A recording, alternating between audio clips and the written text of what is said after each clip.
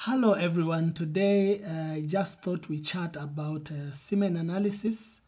Semen analysis is really the only test that we have to investigate male subfertility.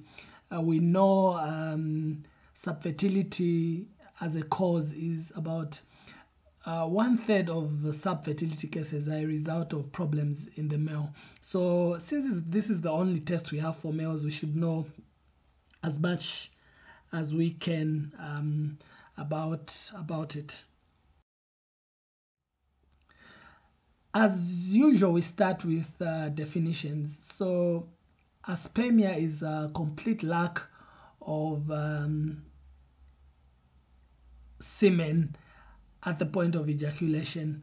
Azoospermia, on the other hand, is a lack of spermatozoa in the semen. Oligospermia is reduced number or low number of spermatozoa in the semen. Asthenozoospermia is poor motility of spermatozoa. Hyperspermia is like a large volume of semen. That's around, people say anything around or above 5.5 mils would be called hyperspermia. Teratozospermia is having a large proportion of abnormal sperms in the semen. So that's what these terms mean.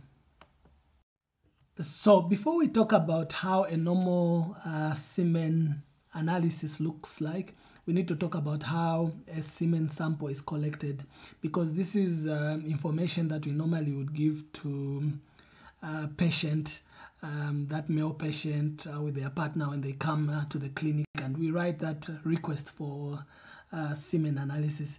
And we need to remember that semen analysis is really a test that is not invasive per se, so it's better to have a semen analysis even before we get to doing an HSG and those invasive tests that we do in females. It's important that we have at least a semen analysis. So we need to explain to the patient that a semen analysis is best collected by masturbation. So that's the best way known to collect semen. It should be collected after 3 to 7 days of abstinence, and before collection, hands should be washed, penis should be washed, and during the phase in which we are trying to get the semen, we should make sure that we don't use any lubricants at all. These lubricants include saliva. They should not be used. A condom should not be used because it has all that gel that is put there. It also has, some condoms have spermicide or jellies in them. So it's advised that condoms are not used for collection of semen. The bottle that should be used should be wide on the top because this would reduce the chance of spillages, especially during the ejaculation point. Then if anything spills at that point, it's important to remember that the water spilled should not be put back in the bottle. What's important to do is inform the lab that some of the semen spilled, so that they take into account when they look at the volume of the semen. The semen should be transferred from the point of collection to the lab at body temperature. Extremes of temperatures are very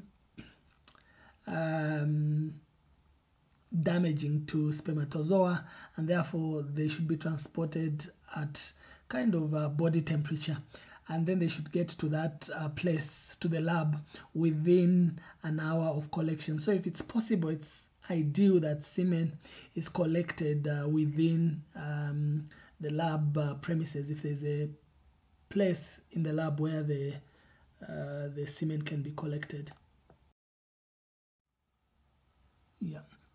It's important to understand that you need at least two tests to say this result is abnormal or normal.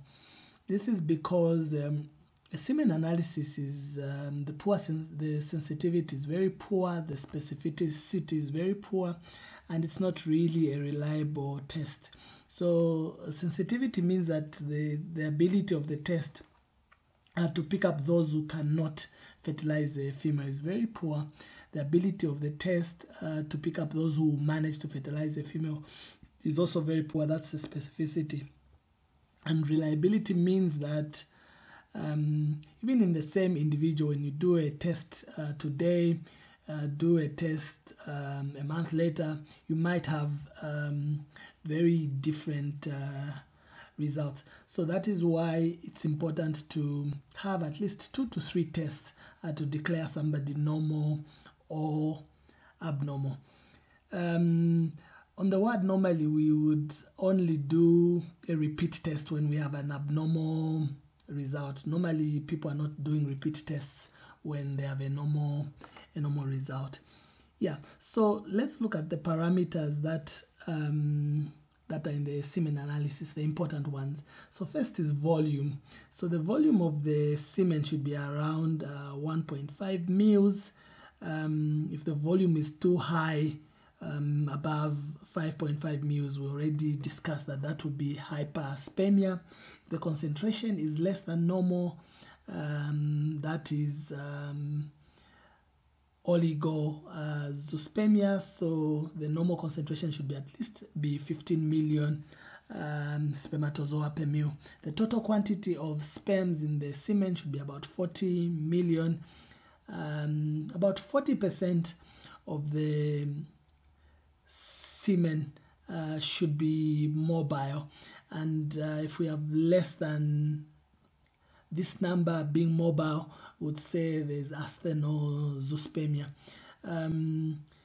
Vitality, which is the proportion of sperms that are alive, should be around 60%, and at least 4% of the spermatozoa should be morphologically normal. This has been adjusted by WHO from the previous one, which was around 30%. Now they say you need at least 4% of the spermatozoa being normal as compared to what it used to be, which was about 30%. The pH of the semen should be just alkaline, 7.1, 7.2. It should have less than 1 million per mil leukocytes. One point to note is that if you find an abnormal test and you have to repeat the test, it's better to wait for 3 months before the repeat test is done. This is because sperm production takes about 90 days.